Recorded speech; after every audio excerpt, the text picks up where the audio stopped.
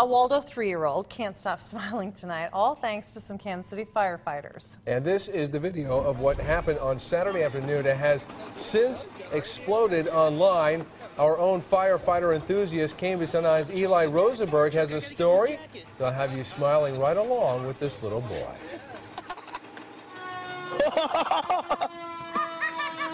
There was no emergency, not this time. But these firefighters just had to stop. Isn't that cool?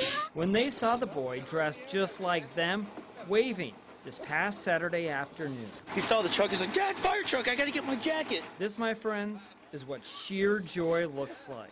It evident on the face of 3-year-old Achin Baranowski. I can't believe I'm a real fireman. And a real fireman like Achin I am Achin reporting for duty. naturally has to check in at work. This is going to be fun. We're going to the fire station. I can't wait to get there. So tonight, Come on, everybody. Achin reported to Station 37 to meet his fellow firefighters.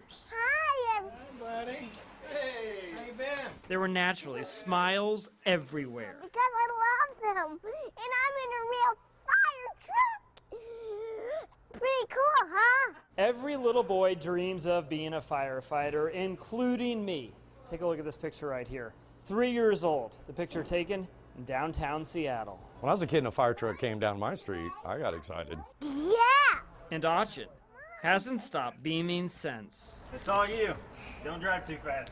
I won't. In Waldo, Eli Rosenberg, And I'm holding the wheel. KMBC 9 News. Cheering.